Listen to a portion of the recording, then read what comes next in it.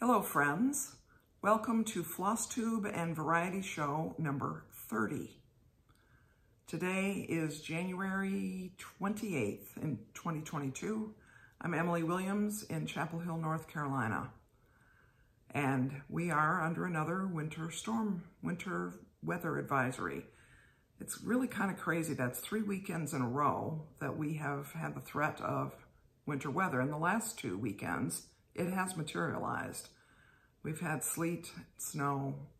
In fact, there's snow on the ground still from last weekend, possibly even from the first weekend of bad weather, even though we've had some warm days, but it just hasn't been enough to melt the snow. I know that sounds like very much par for the course up north. I know some of my viewers live in much colder climates than North Carolina. But for us, it's quite unusual. So maybe there'll be snow on the ground tomorrow morning. So Flosstube means I talk about cross stitch, and a variety show means I talk about something else, and we'll see what it turns out to be.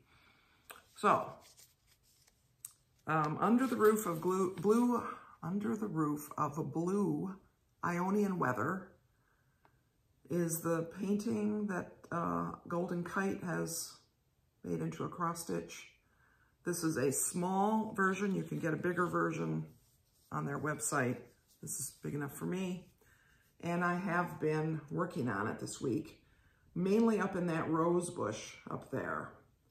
I've put in about 700 or 800 stitches up there. It's hard to tell, and it's taken quite a bit of time because that's a lot of confetti, but I really like how it's looking. You can see there's some pink in there for the roses themselves. And I'll fill in a little more in that area, and then I'll move down back into the marble steps section. It's actually faster to stitch in the marble steps because there are larger areas of color. So that's fun. I'm glad to be back into that one. I've also been working on Flea Market Flowers, which is a design by Holt. And I've been making progress. I enjoy it very much. I really have had fun with this. I'm sorry it's so wrinkled. If you watch my videos back last summer when I actually started this, you'll remember that I complained about this fabric because it's 16 count white Aida, and it's very, very stiff. And what I have done is I've just been working it with my hands, wadding it up and so on to get it a little softer, and that's worked. But it does show the hoop marks a lot, and I have not bothered to take it upstairs and iron it before making a video. Sorry. But I'm actually making pretty fast progress on it. I know that may not appear that way to you, but I feel as if it is, and I'm enjoying it. So we'll see. I'm sure I'll keep going on that this week.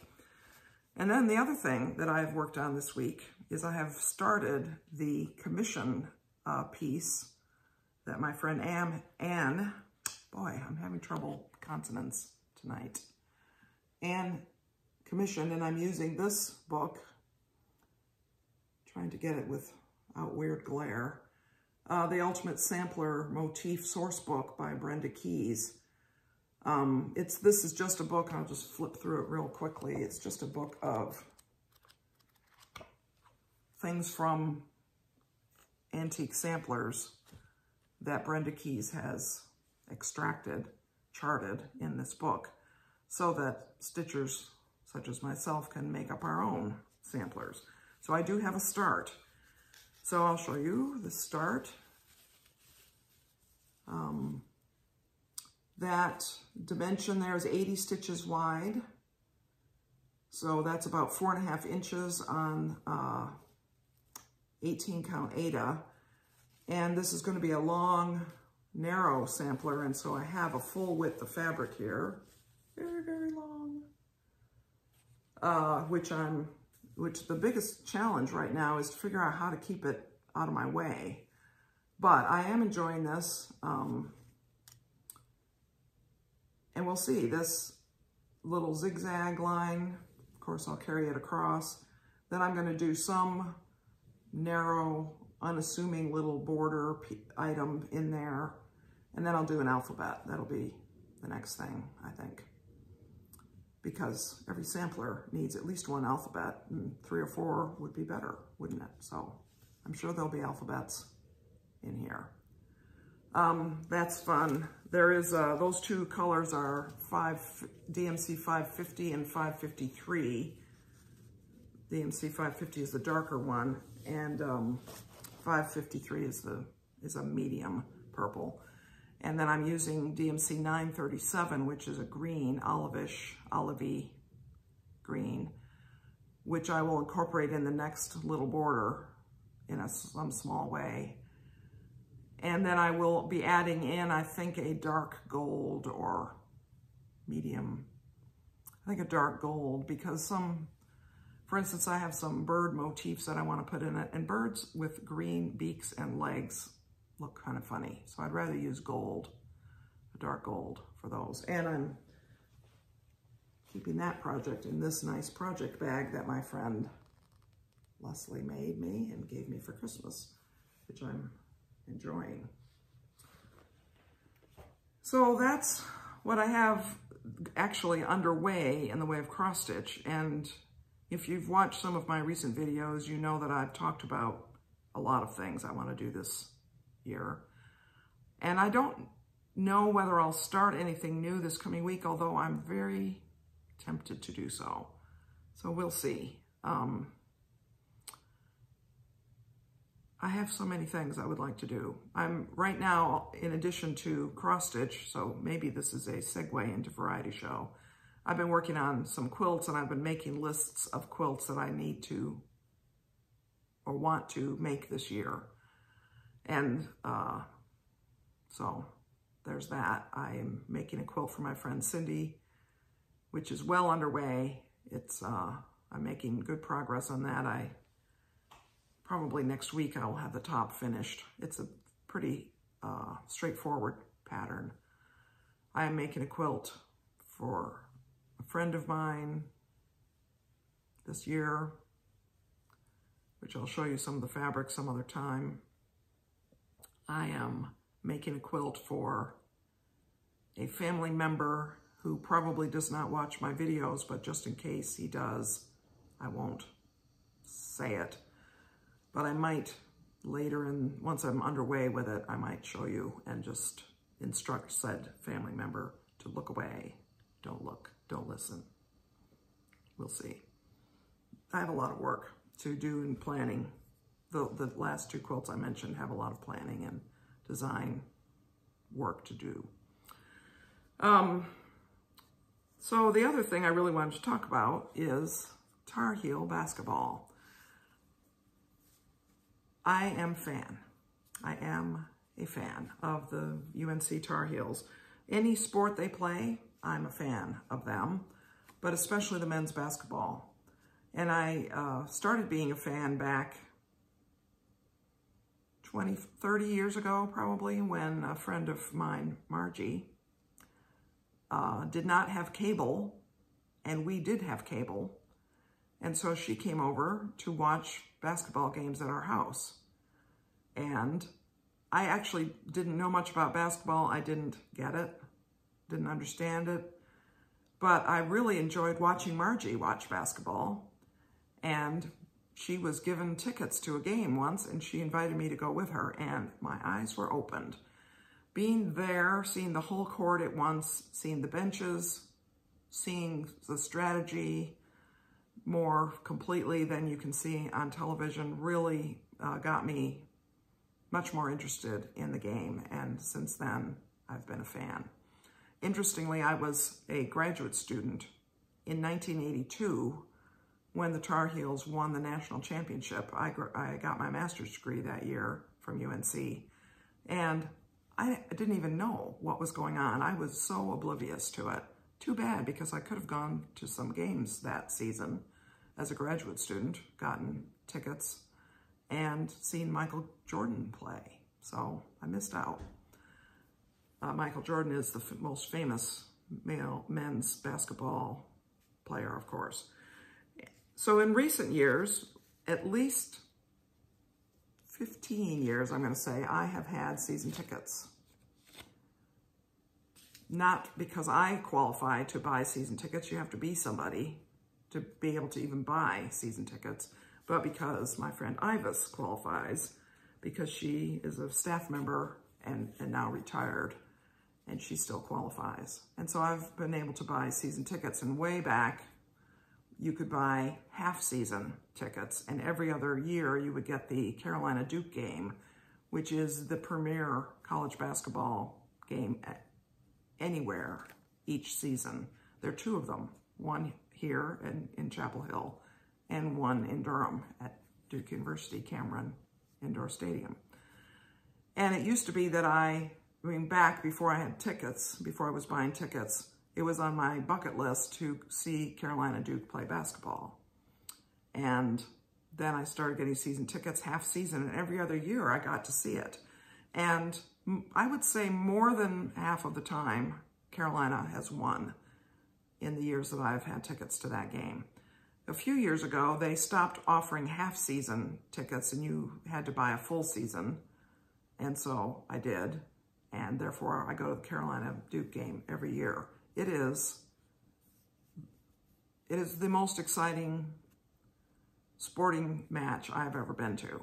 Well, yes, I think that's true. I think I can say that. It's very, very, very loud, even at the Smith Center, which is a large arena. And it's exciting, and no matter if the Tar Heels are good or not good that year, there's always a chance that we could beat Duke. And sometimes we beat them in circumstances you wouldn't think we would. And sometimes we lose. We can snatch defeat from the jaws of victory very handily. And we've made some very stupid moves sometimes during that game. But, so these are ticket stubs from a lot of different years, not all years. I don't think I've kept all my ticket stubs, but these are some of the games that I've been to. And one of the things I think that's interesting is to look back at the Carolina Duke game stubs. Again, I don't think I'm sure I didn't keep them all, or I don't have them all here, but here's a ticket from 2009. I don't remember whether we won this game or not, but the thing that I'm going to point out about it is that the price of this ticket was $45. That's per seat in 2009. And though that year, I happen to remember, I came across another ticket stub from that year, that the regular ACC games were $20. So it was more than twice as much to get the ticket to the Duke game as to any other game. And that shows you the relative value of those games. So this is from the 2016-17 season. This is the season after the heartbreaking loss in the final seconds of the NCAA championship game. And here, this ticket was $83. So that was in 2016, so 9 years later. This is in 2017, after we won the national championship, ticket at $95. This was 2 years ago, 2019, $140 for the Carolina Duke game. And I looked, so they don't, I don't know if it's because of COVID or why, but they don't issue tickets like this anymore. Now you download a PDF and you print it or you scan it at the turnstile on your phone. But I looked up just to see what is the price of the Carolina Duke game this year. $180 per seat. Yes, I spent that much money. I could buy almost enough fabric to make a queen-size quilt for $180. What do you think of that? But I'll tell you, that game is coming up on February 5th. Now, this particular season, because of COVID concerns, my friend and I have not, my friend Ivis, hi Ivis, maybe you're watching, have not been to any games together. This past Monday, I went to my first basketball game since early 2020, before COVID, so in 2 years, with my friend Sonia, and we saw the Tar Heels beat. Wow. See, one of the problems with not having a physical ticket stub is it's hard to fix in my mind who we played. Well, sorry, you're gonna have to look it up. That's pretty funny. I'll put a little thing down here that says who we played. We did win. It was much closer a game than it should have been. I'll tell you that. I didn't go Wednesday night. We had another game, and again, we won that game, but we didn't win as big as we should have. Tomorrow, I'm taking a friend to UNC versus NC State. Now, I've been to many of those games over the years, and NC State in other seasons has been not good. In fact, I remember clearly a game where the Tar Heels were leading, where they didn't even, the NC State team did not even break into double digits until probably 15 minutes into the first half. And when they finally hit 10 points, the UNC crowd cheered for them. So they are not typically, traditionally, they are not a good team. I understand they are a good team this year, so hopefully we can win tomorrow. And then I will go to the Carolina Duke game on February 5th, which is at, I believe it's at 8 p.m. February 5th, Eastern Standard Time. If any of you are watching from another time zone and you want to tune in, pretty sure that game will be on ESPN. It's a national draw in terms of television audience because it is probably the chief rivalry of men's basketball, men's college basketball. So, great game. It'll be a good game. It'll be loud. My Apple Watch has a decibel meter on it, and I'm always curious as to what it says. At the game Monday night that I attended, even though the place was about 40% full is all, we had 100 decibels. So it'll be loud for the Carolina Duke game. So that'll be what I'm doing the evening of February 5th. And my friend Ivis is going to go with me to that game. I don't know if after that game we'll go to any other games because there's this worry about being in crowds indoors, in the bus, that kind of thing.